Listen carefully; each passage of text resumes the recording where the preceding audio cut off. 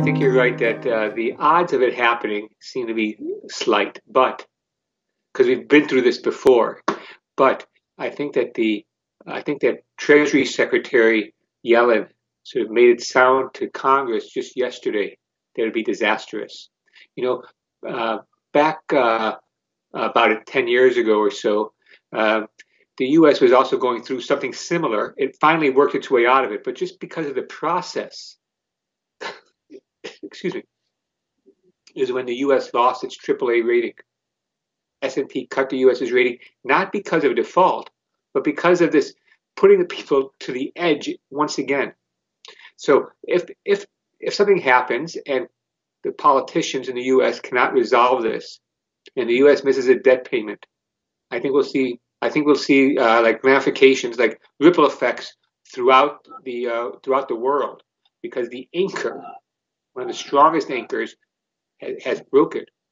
At the same time, remember, it's the same thing with the Evergrande's debt that the market seems to be focused on.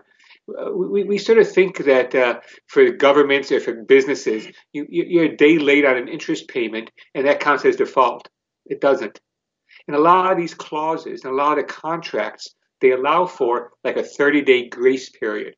Think about what happens. You get your credit card statement one day, and they give you several weeks to pay it. Businesses often pay 60 or even 90 days after they get the invoice. So we should try to keep it in perspective. But I think you're right that when it comes to the markets, we think about risk as being volatility.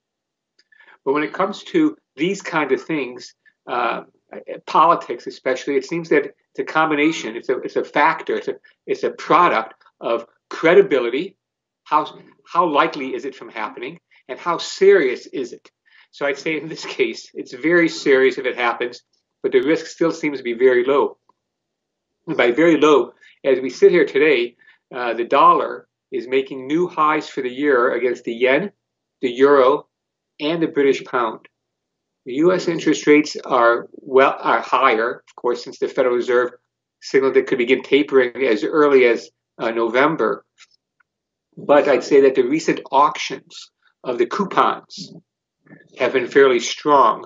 There has been some disruption in the U.S. bill market, people trying to avoid that middle of October period in which Yellen has suggested that's when the debt ceiling actually begins biting.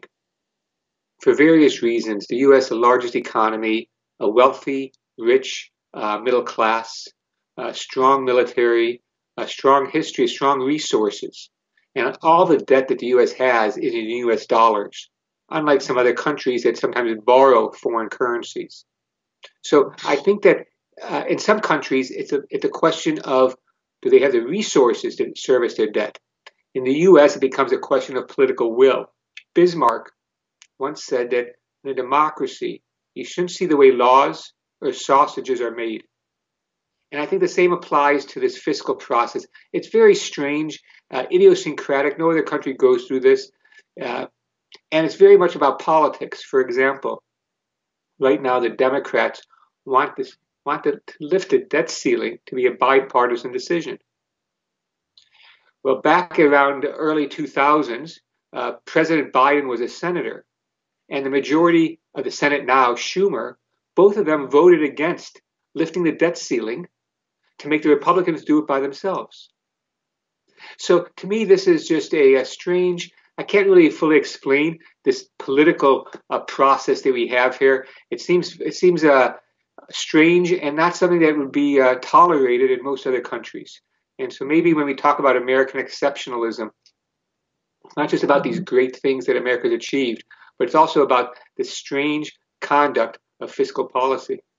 For some, that could be a risk of ruin. But I think that just looking at how orderly the market is, I think if the market was very afraid, it thought it was like a distinct possibility even, I think we'd see a bigger reaction. And so, I think that if the politicians are playing brinkmanship, the brinkmanship sort of requires to go to the brink. And I think that's where we are. And it's scary always when you're at the brink. But like I say, we've been here before. And but I think you're right. If if we get through the middle of October and no debt ceiling has been lifted yet, what happens if the U.S. misses the payment? I think they would see a big jump, especially in bill yields. I think that more than one rating agency, or maybe I should say another rating agency, would probably downgrade the U.S. And I think maybe it's a bit like toothpaste. Once it gets squeezed out of the tube, it's very difficult to put it back in. So there's two things really going on. One is, as you say, to stay within the debt ceiling, because what happened was the debt ceiling was in place, and then it was sort of like suspended, and it came back into the fore, came back effective. And so since it's become effective, the U.S. Treasury has done things to stay within it. For example, reduce the amount of bills that's issuing. I'm not sure what the Federal Reserve has in mind for extraordinary measures, but it's quite clear right now that the Federal Reserve is still buying $80 billion worth of treasuries a month and $40 billion worth of mortgage-backed securities. I think what Chairman Powell was saying before Congress was that if the politicians can't do the right thing, and if it unsettles the markets, and it's unsettling like the key part of the markets, the U.S. Treasury market, that the Federal Reserve could respond by trying to support the market, by trying to ensure that people could make settlements. And so it's important that I think that both the Federal Reserve is well aware of the challenges and it's like on guard for a disruption, and while the Congress is trying to figure a way around this.